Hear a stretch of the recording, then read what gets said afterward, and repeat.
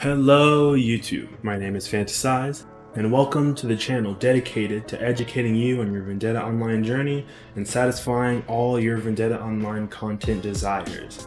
If this is content you would like to see more of, like the video and subscribe to the channel. Now with the introduction aside, let's dive right into the video. So today in this video, I'm going to be teaching you how to kill a queen in Vendetta Online, and it's a really simple and straightforward process with only a few steps to which I'm going to teach you right now.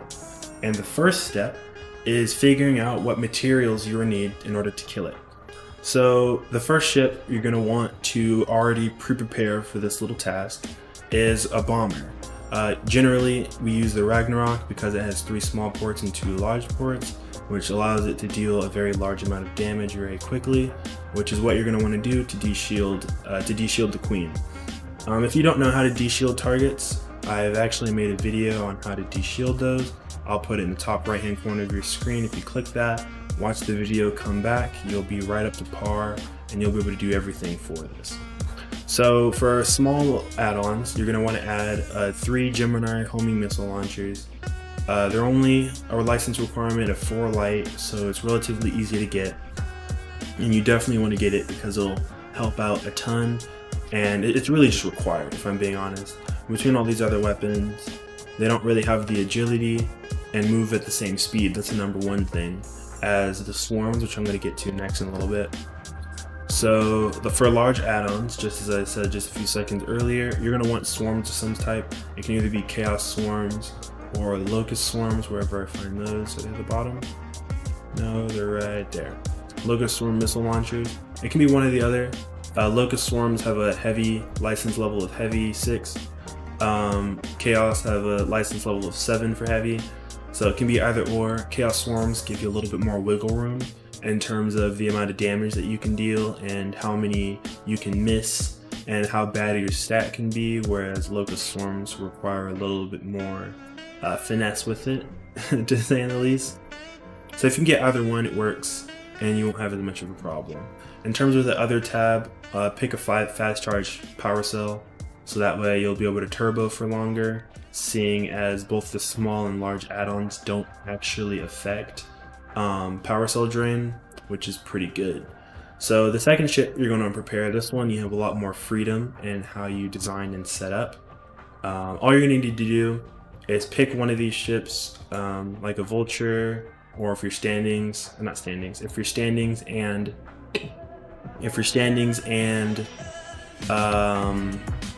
license levels are high enough, then you can pick like a marauder or some type. It can kind of be whatever to do it. If I was to recommend add-ons, I would say Gauss cannons, because they have really good auto targeting and deal a lot of damage, which is perfect for what you're going to want to do later on in this tutorial. So once you do that and you get your ship set up, as you can tell, I literally have a marauder with 3 Gauss cannons, because Gauss is love, Gauss is life, and nobody can convince me otherwise. That's what I'm going to use. So be sure your home is set, so that way you die, you don't have to come back, and you're going to want to launch. So I'm going to turbo out of here really quick, and what you're going to want to do is you're going to want to find a system or sector that has only collectors in it.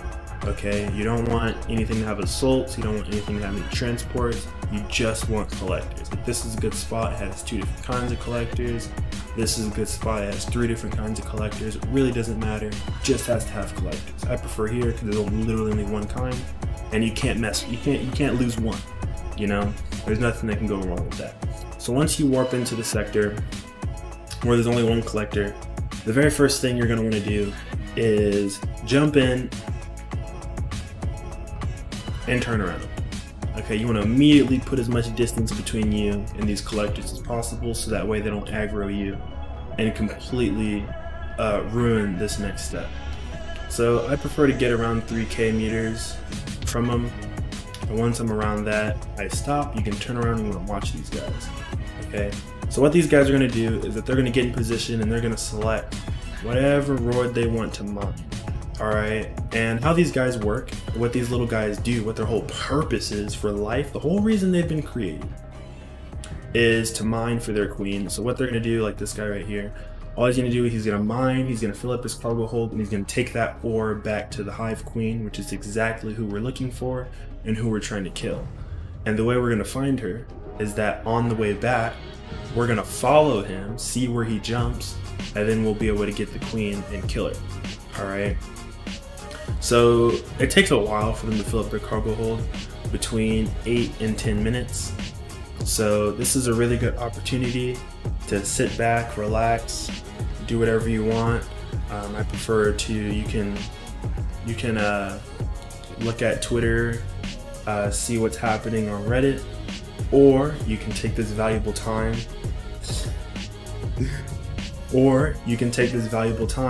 to listen to the word from our sponsor. Raid Shadow Legends. Oh, that's my phone ringing. I should probably answer that. Hello? Oh, hey, Mr. Raid Shadow Legends. How are you doing? Oh, I'm not sponsored by you guys? Why not? I could have sworn I was. Oh, I need more subscribers? But how do I do that? I already told them to subscribe in the beginning of the video. Oh, I can actually have them click a link in the top right hand corner of their screen, which will take them directly to my channel page where they can subscribe. Or I could put the subscription link down in the description down below. What? That's amazing. What else can I do? Funny? But I can't do that, Mr. Ray Shadow Legends. Oh no. Well, I guess I'll have to talk to you later. I'm doing something really important right now. Yeah. Bye. Love you. There goes that. Oh man. I have too much fun sometimes. What am I doing, dude? I'm talking to myself on my phone. Don't worry, I'll edit that out. You know? It won't even matter. It'll be completely irrelevant to the video. Oh god. Okay, so okay, and we're back, and these guys finally started to move and head on over the sector. So what you want to do immediately is to start turbo after them in the direction that they're going. Okay, and in order to do that, actually, what you want to do is to turbo after them in the direction that they're going. And the reason why is because once you get close enough, you'll actually be able to see what sector they actually go to in order to find the queen. It's really kind of funny though, because whenever you warp into the other side, you actually don't see where they are, but it is whatever. So what you want to do is you want to be within 1,000 meters of them, because once you are, you'll actually see what sector they warp to. I don't have it open in the chat log right now, but if you look here, whenever this guy warps out, it'll show. See?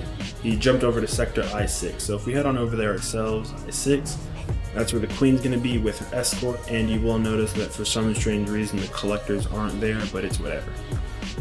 Yeah. So this is where you see the queen and all the little escort guys. What you're going to want to do is you're going to want to kill the whole escort, which is why I told you to get the ships that you do.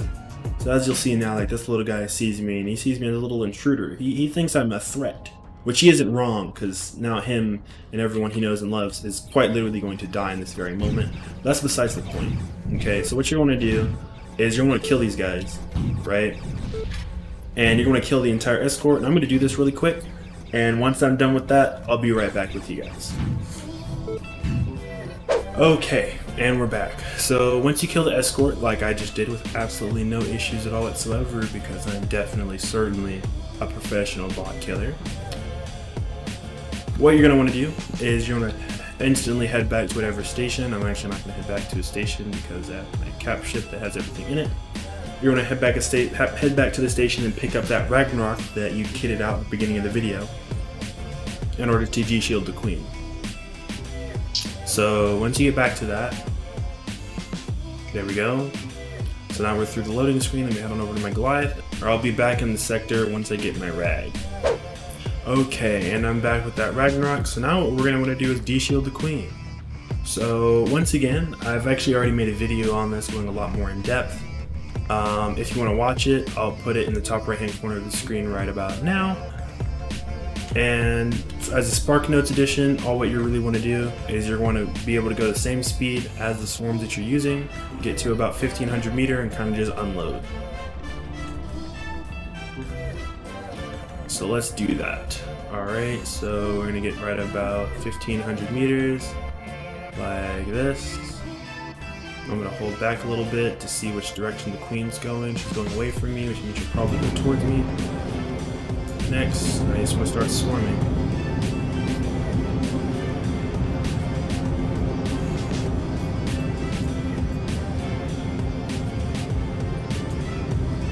Oh my god, where? There we go. Look at that. Good job, queen. Good job. And bam! So now once the queen's de-shielded, which you can see right now, what you're going to do immediately is you want to head back to the sector to grab that fighter ship in order to start dealing damage and killing the queen. And you want to head back really fast because the shield regains relatively quickly, and you do not want to miss it on that window, otherwise you'll have to de-shield her again. So I'll get back to you once I'm actually there and damaging the queen. Okay, and I'm back, and now I'm dealing damage to the queen. And this is about it. All you gotta do is damage her, keep dealing damage until she's dead, and I'll get back to you right when she's about to die. Okay, and I'm back. So the queen's about to die, she's only at 13%. What you're going to do here is you're going to keep your distance a little bit because her explosion radius is quite huge, around 400 meters. And if you avoid it, you won't take a lot of damage, but it can kill you. It does a ridiculous amount of damage if you're in like a really weak ship. I'm not really going to mind it because I think it's kind of funny to get hit. 7%, 4%, bam, look at that. Jesus. As you can see, it gave me 2,000 heavy weapons experience. It's actually based off of whatever damage you take, and oh my god, that's insane. Okay. So as I was just about to say is whenever a queen dies, they'll drop one of these 3 things that are actually important. A Hive Queen Gat, which is really good. It's a Gatling cannon that's an upgrade to the Gat Mark II. She'll drop what she just dropped, a Queen Defensive Matrix, which granted isn't all that useful when it comes to anything manufacturing. The only thing it's good for is resetting a Corvus manufacturing mission, so it's not really in high demand, but it is worth a fair bit.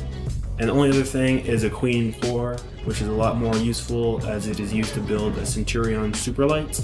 But she actually dropped a Queen Defensive Matrix, which is so cool. I've never had one drop before, and I've actually killed over 100 queens, so it's really sad. But it dropped one, so we take those. That's all for the video. Thank you guys for watching. I want to apologize a little bit because this one got a little bit weird while I was editing it. But I hope overall you enjoyed it, and it was a little bit more of an entertaining experience, as well as you may have learned a thing or two. If this is something that for some strange reason you're interested in and you want me to do more of, put a comment down in the comment section down below. Do what Mr. Raid Shadow Legends said and like the video and subscribe to the channel, so maybe one day I can actually get sponsored by people. I think that would be hilarious. But that's all for the video. If you enjoyed, I already said my piece. I see you guys in the next one, yeah?